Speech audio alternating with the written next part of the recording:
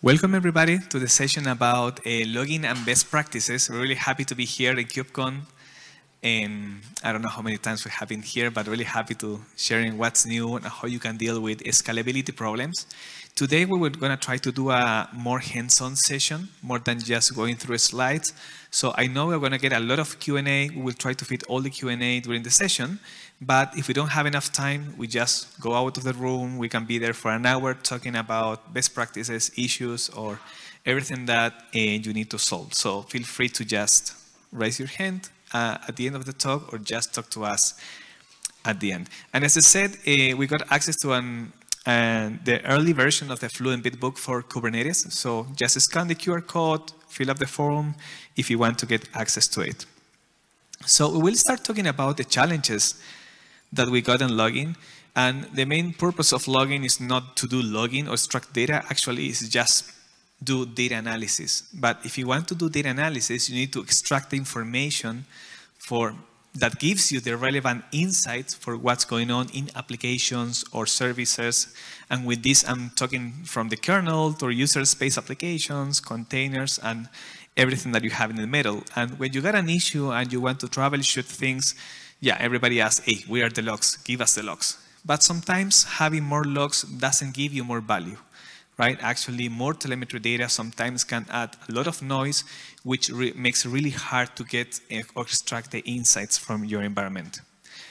Services write logging information to different places, and usually in different formats. For example, Nginx has the access log. Well, you can configure that for different type of virtual host in different type of paths, while other applications prefer to use the Syslog system, where those Syslog messages might end up in a different location, but as you can see, the content is quite different. And if you're a lovely user of Windows, you might end up with the events in a different place that can be only accessed through some weird API through the system. And I say weird because it's really complex to do it. Okay, and logging we don't talk about just the file system. Log information can exist anywhere. And it could be, yeah, var log messages, var log containers, but also if you want to read the logging information from the kernel, you want to open the kernel messages device, which is like a pseudo file. Or maybe you want to read some terminal serial interface to collect data from. Even if you are running some embedded Linux environment, or you're playing with a constrained environment devices, you need to collect the information from different places. If your application is just connecting to system D or to journal D also exposes its own way to consume and read the data from there. And also the information around logging exists not just inside the same machine, but also in remote endpoints. If you think about Kubernetes, you have a distributed system and you want to access the Kubernetes events, likely you need to go and connect to the API server, which is a remote machine, which is not a local service inside your node.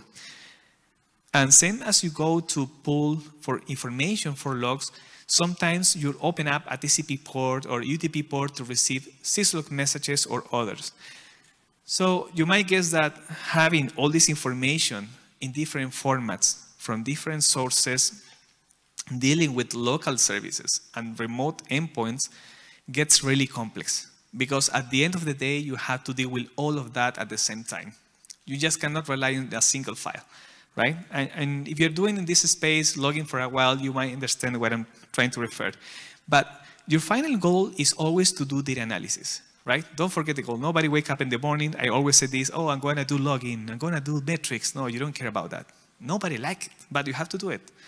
So the approach of do data analysis gets hard when you face the truth. And you go here and see that different operating system, different ways to collect the information.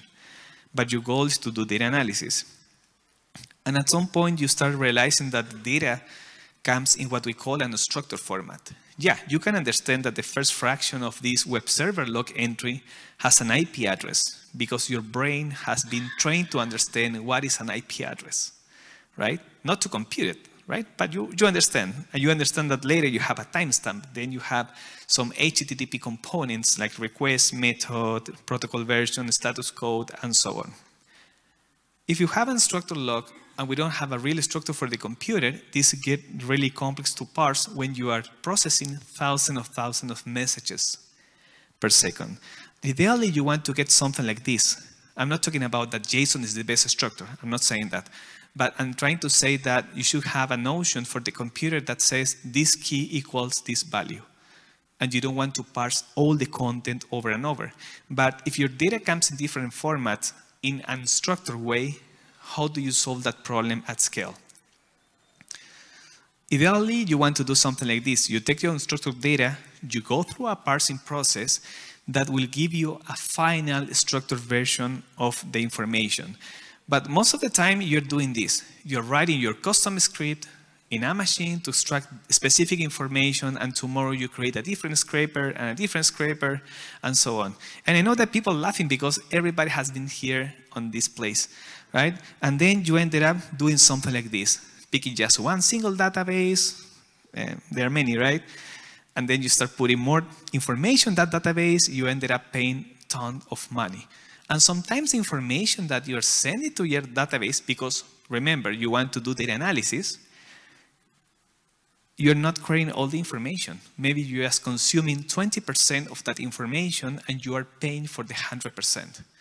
Yeah, if all of you are operators and you're not paying for the bills in your company, good, it's not your problem.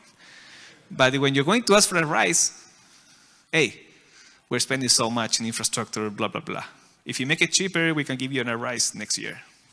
And it happens, right? So what is your strategy to deal with this, right? This doesn't scale. And everybody of us, sometimes we move companies, right? And then the next developer comes in, or the next operator, and need to solve the problem again, and again. Or the worst, you join a new company and you have to fix the mess that exists already, right? And without a strategy, this gets really complex. So the logging challenge is, as a summary and a recap, is around different sources, different formats, different endpoints, and volume. Companies generate 20 to 30% more data every year. So what works today might not work the next year unless you have the right strategy to deal with all these components around logging. And this is where Fluent Bit comes in as a scalable solution that was started around 2014. Fluent Bit is from the Fluent family. Fluent Bit is a graduated project with the CNCF. It's written in C language. Yeah, we're not going to debate today about Rust versus Golang versus XYZ, right? But it has a pluggable architecture. We have more than 100 connectors between input sources, destinations, and it's cross-platform. You can run it in Linux, Windows, macOS, BSD, and it's highly customizable, meaning like if you want to extend, not just move data, but if you want to do processing, and the features that we have to process the data in the middle is not enough for you, you can extend it by using WASM, by using Lua, or Golang, which is quite powerful. And I'm proud to say that, yeah, it's a full vendor-neutral project. It's something that is a project with the CNCF. It's not that a company will buy Fluent Bit and Fluent Bit will go away. It's not like that. Who contributes to Fluent Bit? Amazon, Google, Oracle, Microsoft. There are couple of dozen of companies investing engineering resources into make Fluent Bit even better. And Fluent Bit is not just for logs. Today, Fluent Bit handles logs, metrics, and traces. And I know you will get a ton of questions around this. But what I can tell you when you think about logs, in the Fluent world, logs, what we call is schemaless. We have a schema, but it's a schemaless, meaning that it's quite flexible to contain all the data that you can imagine. And we can manage binary data, not just text format. And logs schemaless is just tons of key value pairs, such as JSON. But we use something called message pack internally. In the metrics world, yeah, this is a simplified version of our schema. We support different types for metrics like counters, gauges, histograms. We can have dimensions for labels. You can have the description, the value for metrics, and so on. And for traces, yeah, this is an even more simplified version. Actually, in the traces, we use this very similar structure than OpenTelemetry. And everything that I'm saying here between logs, metrics, and traces are compatible in the world with Prometheus. They are compatible with OpenTelemetry. So that means that Fluent Bit is a very versatile tool that you just can plug in your architecture and solve all the problems. And now I'm going to hand over a microphone and start talking about the main topic here, because I know we are all suffering from logging and we're looking for best practices. So Anurag, please welcome to the stage.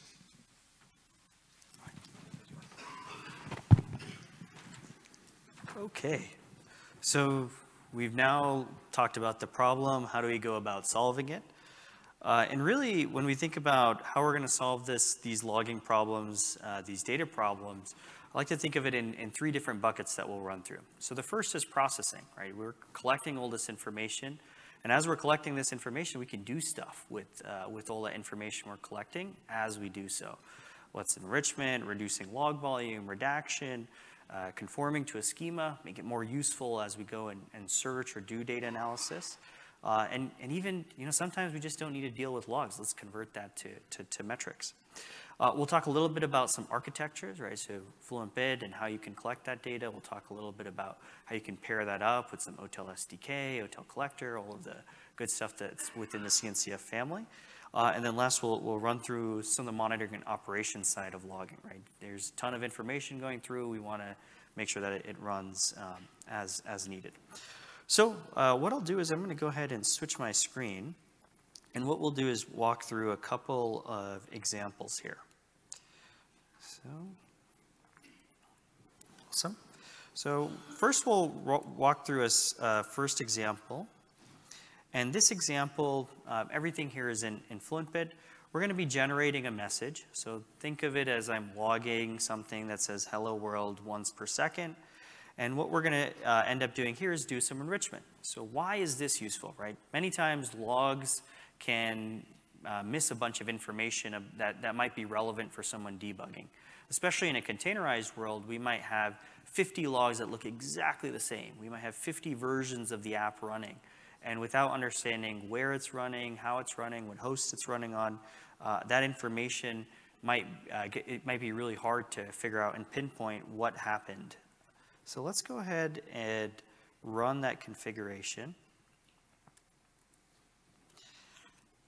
And what we'll see is while we're running that hello world, we're also enriching that with hostname. So we've taken something from the machine, from the box, enriched the log. So from a best practices standpoint, sometimes it might feel counterintuitive, but we've got to add information to make things faster, right? Add some volume, add some additional structure to understand what's going on. So next, let's go into the second example. And in the second example, we're going to take a very common use case, right? Someone accidentally turned on debug and trace, and all hell is breaking loose within the backend. It's taken in that data like a champion, but it's also charging us for that data. And sometimes best practices can involve let's save the data volume. Let's get rid of stuff that's not going to be useful. Let's make sure our queries run really quickly, so that way we're not searching through a bunch of junk. And here what we have is a filter that says if I find something that includes info, I'm going to go ahead, or sorry, if I find something that says debug or info, I'm going to go ahead and remove that. So we're going to completely remove that log that's coming in from debug. And if we go and run this, now only the error are going to show up, right? So a very simple example of now we have a ton of stuff coming in, best practices. We don't have to just collect everything, star all. We can really go and filter it as we collect it. Why not? So next, let's go into our third example. Oops, almost gave it away there. And this is doing a little bit of business logic or processing as the log is being generated. So this is my credit card number. You can take a picture, whatnot. But as we want to go and show this to the whole session, what we're going to do is process it out. Let's redact it. So traditionally, when we're doing logging, there can be times where we have sensitive information. And if we are collecting that sensitive information and it's routing and it's going to get highly available with 29s of availability, well, shoot, it's going to be really hard to go delete that. So why don't we change the data itself, keep the structure, but redact it in place? So this is another best practice where, hey, we've got this information. It contains a lot of vital stuff, but we don't necessarily need to collect that or store that in a highly redundant environment. Now, another one that's really great to see is logs to metrics. And what this is logs contain a ton of information, and sometimes, as this message kind of shows, it's very, very heavy, right? I've got the namespace, I've got all this container stuff, and in the end, all I care about as an operator is how many times did this dummy message actually show up. So sometimes the best way to handle a log is to just convert it to a metric, right? We've got alerting, we've got all sorts of processes that are built on top of this, and here we're going to export it so that we can query it with Prometheus Exporter. If we wanted, we could use OTel and send it to OTel metrics. So let's go ahead and run this.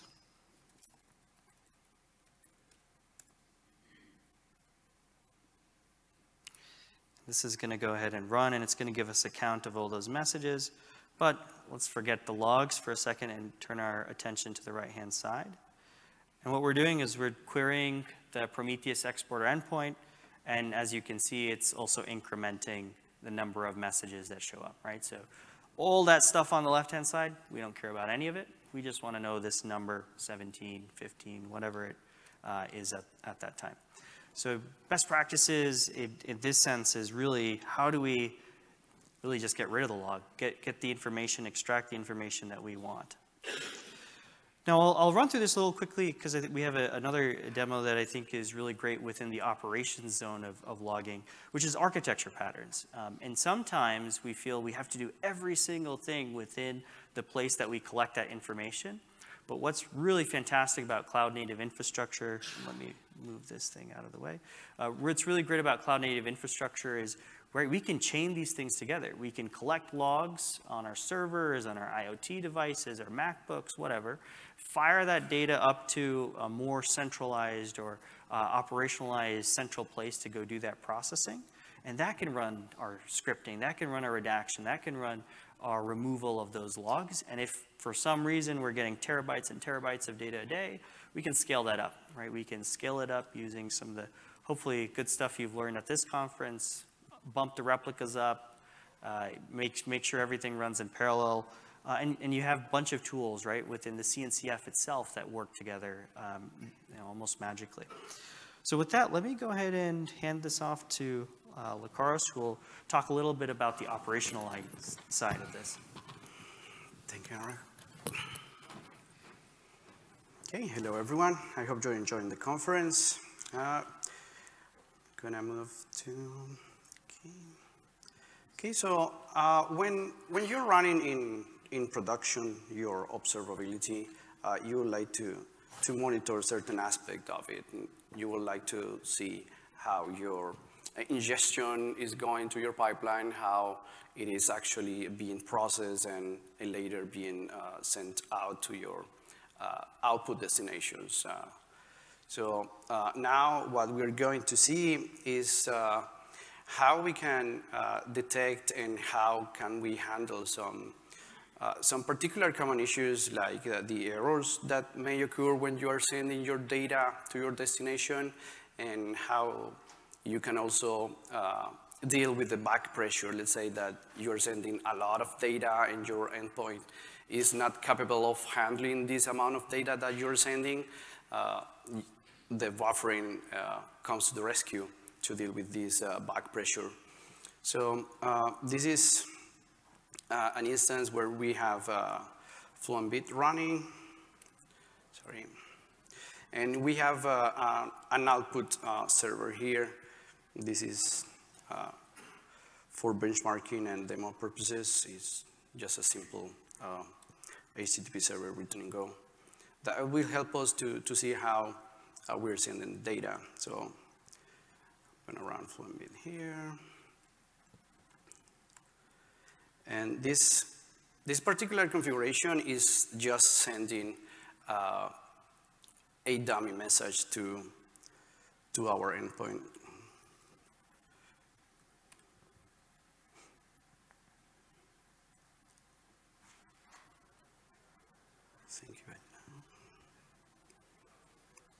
So this is one of the Grafana dashboard that we usually deploy to look into the Fluent Bit metrics.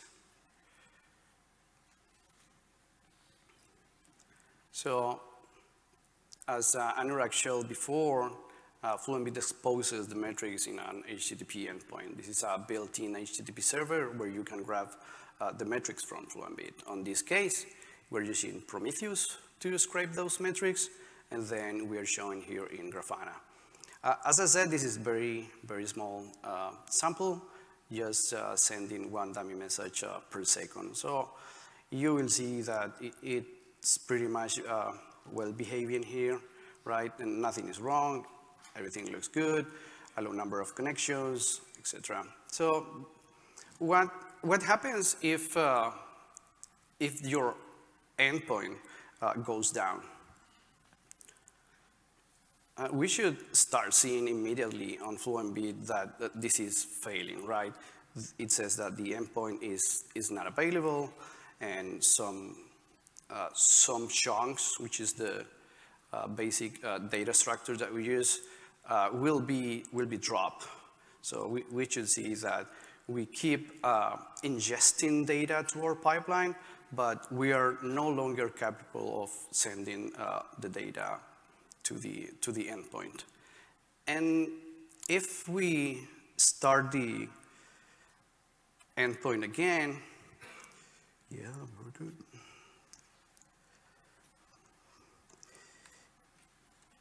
If we start the endpoint again, we will see how quickly Fluent Bit will recover. And we don't need to go to the actual log file of Fluent Bit in this case to see that it's recovering. We will see that pretty fast Fluent Bit will get to a good pace with the output side.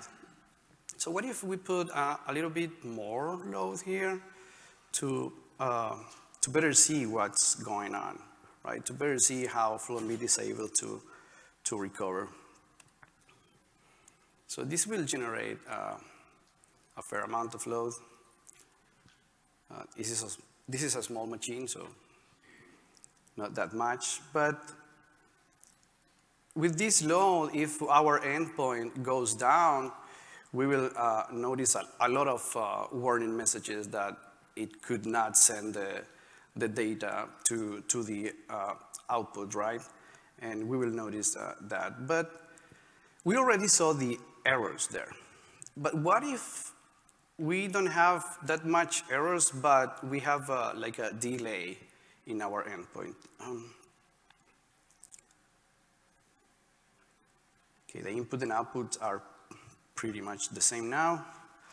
Let me show you some drop records we can identify here, but here input and output are pretty much the same, right?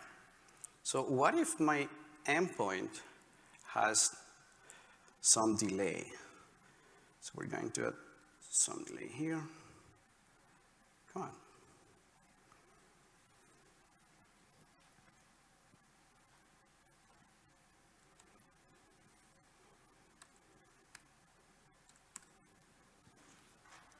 Okay, so our output is up, but it is introducing some delay. It's not that it's not responding, not that it's down, so there is no error in our other metrics that we may have, but it's taking longer to reply back. So we can see that this line that was pretty much the same a few moments ago, now the output is very low, right? Our endpoint is replying back, is receiving the data, but at a lower rate. We introduce some delay. So what can we do to deal with this? Well, we can have our file system used as a buffering mechanism. So when it starts failing, it will save our chunks into the file system. It will use whatever space you define to be used there. And then it will try to resend this data again. By default, we will only retry once, right? But if you're not allowed to lose any data, well, you have to configure a good amount of space for your storage, and also configure the retry limit either to unlimited or to a higher number. And you will see that Fluent Bit will keep retrying and until the number of retries is reached. Let's say you put there 3 retries, so you will have the first attempt and 3 more retries, and it will not send it again. So now that these numbers are pretty far away, right? We could restart the output server and see how it will quickly recover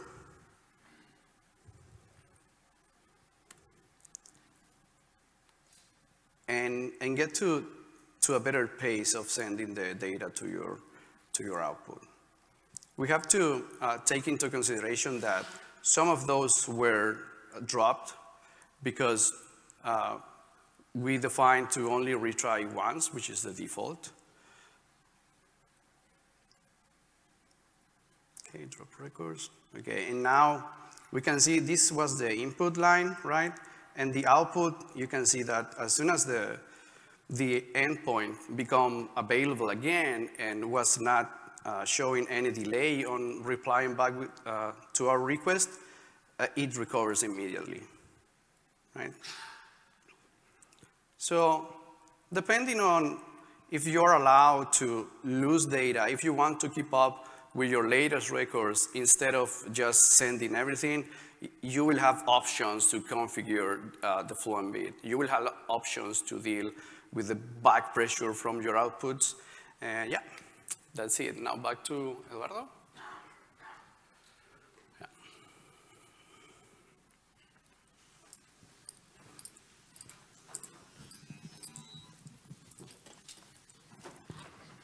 Thank you.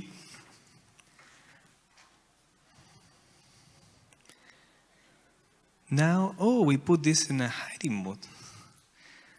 Okay, maybe I can go through this by not showing the content here, but let's talk about on skip. There you go. One of the keys on Fluent Bit to deal with back pressure. Well, do you understand the concept of back pressure, right? Even in your house, right? If you have a pipe, you have water flowing through it. At some point, if you put more water, the water will not flow faster because the pipe has a capacity. The same happens in computers. Everything is buffering your pipes, right? So if you have more data, right, doesn't mean that the data will flow faster. And at some point, maybe your pipe could be really, really fast. But when you're sending that water or that data, the remote endpoint might not be able to receive at the speed that you are sending the data. Example, you have 100 nodes sending data to one endpoint. Example, Elasticsearch. And now you want to do 200 nodes sending the same amount of data to that endpoint. It might not work. Indexing will delays, it will add back pressure, you cannot start processing the data, and you start accumulating. And this is where buffering comes in. Buffering is the capacity to store the data in a very efficient and safety way. So if you cannot deliver the data fast enough, at least you can keep the state, and if the agent fails or your machine gets restarted, you can recover and your data can be reprocessed when it's time to go. By default, Fluent Bit uses in-memory buffering, but now we have something that is, well, everybody in production does this, right? Everybody in production does enable what we call the hybrid system, what is called file system buffering. If you are familiar with memory mapped files, or if you are familiar with databases, there are very efficient ways to store the data into the file system that are really cheap from from a system calls perspective. Normally, when you open, read, open, close, or read a file, you do a system call to open, to read, then to write, then to close the file system, right? You invoke 4 system calls. But when you're processing data at this scale, invoking all the system calls is really, really expensive. And that's why we need another mechanism that can deal with file system, but it's cheap, and this is memory mapped files. And memory mapped files allow us to open a file and do kind of a mirror of the content of that file right away in memory. So we can reduce the number of system calls involved to read or write content. And the other thing is like, if you're using, we were giving this example yesterday, it's like, if you're using just memory buffering, maybe you can tell me, what would happen if I have back pressure and I'm just accumulating data in memory? What happens?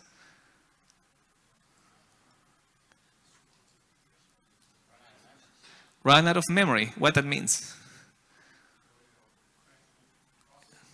Process stop. Well, the kernel will kill you, that's it. It will not let you eat all the memory that you have in the system because your process starts accumulating data because this data you cannot flash it away, right? And this is back pressure. If you're just using memory, that will happen. But if you use file system, which is everybody in production uses Microsoft, Google, Oracle, use this mechanism enable, what they do is they create the chunks in memory, but they have a reflection in the file system. And at some point, if they face back pressure, right, and your memory is going up, you can set a limit. For example, I don't want to use more than 500 megabytes. And when you hit this limit, all the chunks that are up in memory, we have this concept of up and down, right? All the chunks that are not being used but are up in memory will go to a down state in a very safety way. So, of course, everybody has more storage than memory. So you can assign a couple of terabytes for this. And even if your endpoint is down for hours, your data will be safe. And you can deal with back pressure. But if you don't enable this, yes, you might get some troubles, right? So a couple of best practices that we were talking about today. The first one was, Anurag was mentioned about processing the data. You don't need all the data that you are collecting. Deal with that. You don't need anything. It's not like at home, right? Oh, we will save this for later. No, it doesn't work that for data because you pay for that, right? The other, there's ways to exclude data based on patterns. You can process the data before you send it out, right? It will be cheaper. And the other aspect is always monitoring. It's not about to just run the agent and let the data flow. Hey, are we facing latency? Are we facing back pressure? Because if you notice that you're facing back pressure, hey, you might consider to add more storage to the pipeline, right? Because you want to be more resilient. And there's one thing. Everybody prepares for things that works. But in this world of Kubernetes, cloud native, and moving data, you have to prepare for when things fail. What if you get a DNS issue? What if network goes down? Yeah, you are in the worst case scenario, and you want to make sure to do the best to avoid losing data. Okay, so maybe you have some minutes for Q&A. I would like to, I know the microphone is there, so if you have any question, we'll be happy to answer about back pressure, performance, login, OpenTelemetry, metrics, anything that comes to your mind. Yeah, it's better if you go to the microphone, so then we get the recording of the question for people who are watching online.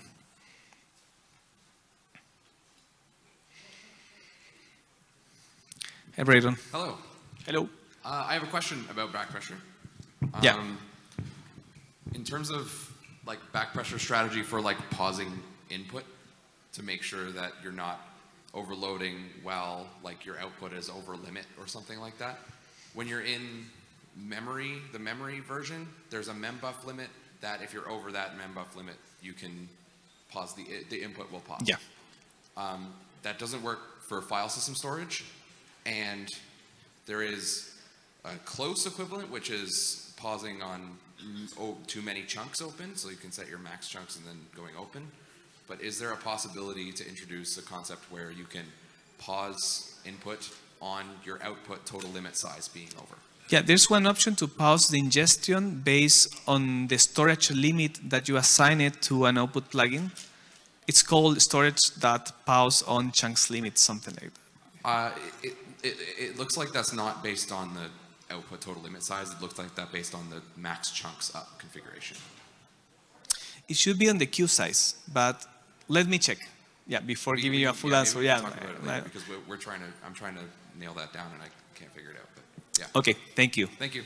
Folks, and they just telling me in the back that we have to stop right now, but I'm happy to, with the team, happy to answer all the questions in the back. Thank you so much.